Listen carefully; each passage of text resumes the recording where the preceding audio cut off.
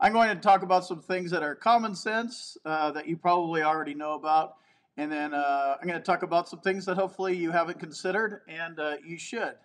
So I want you to start off by enrolling and being aware of three programs that I think are good. One of them is the Transition Assistance Program, TAP. The Integrated Disability Evaluation System, that's called IDES, and then the VA Solid Start Program. I'll go into those a little bit more in depth here. We're going to do a screen share, but in addition to that, think about your transferable skills. Look for military-friendly employers. You're going to have to ditch the military jargon. Acronyms left and right, you're going to have to leave those behind. I mean, there's definitely some acronyms in the civilian world, but not near as many. Even things like learning how to tell time in non-military time. That's something you're going to need to address. You don't need to call everybody sir and ma'am. Your boss may enjoy that, but there's little nuances that you're going to find yourself like, oh yeah, the meeting's at 1500, and they're like, what's a 1500? So these are things just be aware of. A lot of these things you'll just have to adapt to them, but the more you know, the better you're going to do. Also, begin working on your VA compensation claim paperwork as soon as possible. Declare everything on your outgoing medical exam. The sooner you finish this process and the more thorough you are, you're going to get a fair compensation and disability rating. So let's go into the Integrated Disability Evaluation System. When a service member develops a medical condition that makes them unable to perform their duties, they're referred to the Integrated Disability Evaluation System. If you're unable to perform your duties, this is like being med-boarded.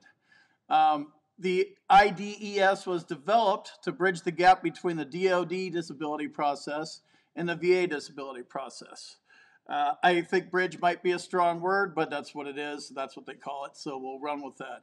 The goal is to simplify the process, and your disabilities will transfer over to VA benefits as you're going through this process. So be aware of IDES. Huge thing that you could take advantage, especially if you're being med-boarded. The VA Solid Start Program is another one. This helps veterans or active duty military transition to civilian life. And the Solid Start Program has a lot of resources available for you.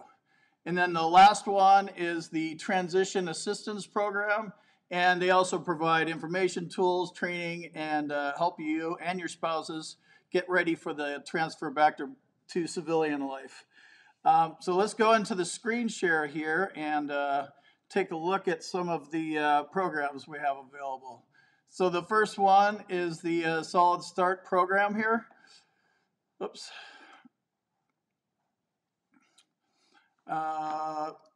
Transitioning from military to civilian life can be stressful. Getting a solid start, all positive stuff. I often joke about the lack of marketing material that's available. It seems like the VA is actually doing more.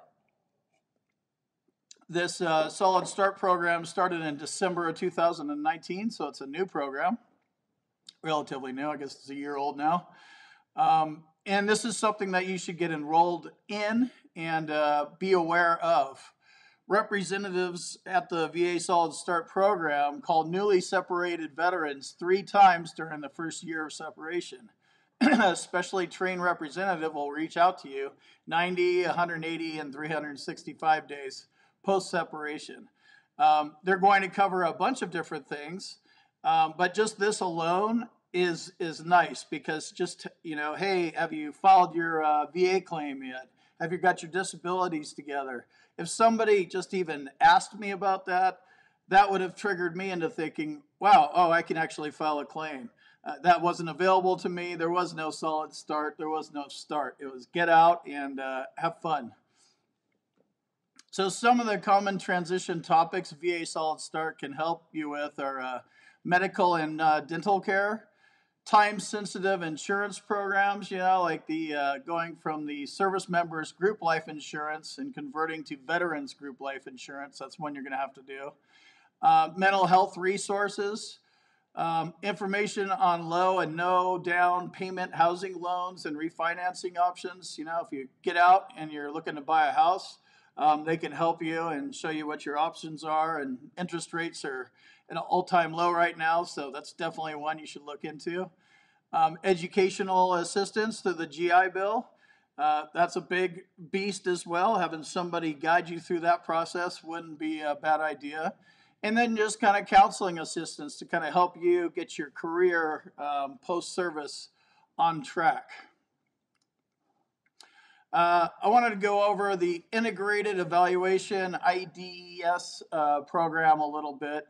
And basically, if you're getting med boarded out, they're going to have these pre-discharge examination templates. And it says on here, these are kind of like the DOD version of a DBQ, but not really. And I'll show you just the foot one. You want to check everything out. You want to check your feet, your heart, your breathing, your sleep apnea, your IBS, your GERD, all the different body parts, mental health, migraines. You want to check all of them out, because the more things that you find in your body that you're able to file a claim for, you can avoid pyramiding. And you can have 100% permanent total when you walk out the door if you have the problems, obviously, if you deserve the compensation, but more importantly, if you do it right.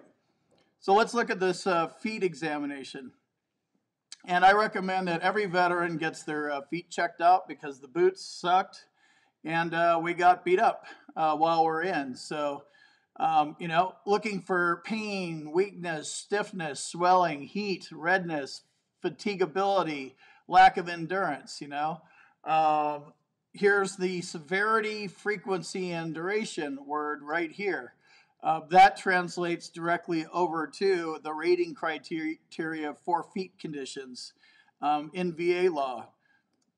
If you're wearing crutches, brace, cane, corrective shoes, shoe inserts. Shoe inserts are another marker if you're filing a VA claim for foot conditions. Do you have any hospitalizations?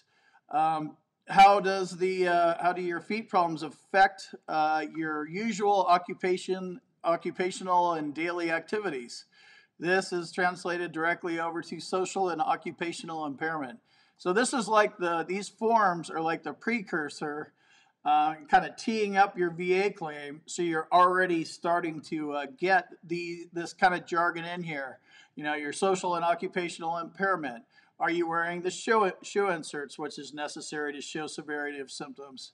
And the severity, frequency, and duration.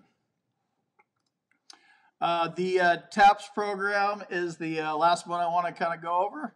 The Transition Assistant Program provides information, tools, and training to help service members and their spouses get ready to successfully transfer out. Again, some of these things have overlapping qualities to them, but get enrolled in all three of them, and make sure that you're, if you have overlap, that's fine. I had no lap at all. A lot of these things, like, oh, you have to do this. That would have been nice to know. If you have two of these organizations kind of working on the same problem, that's good. Hey, TAP, I already have the VA Solid Start program helping me on that, but thank you.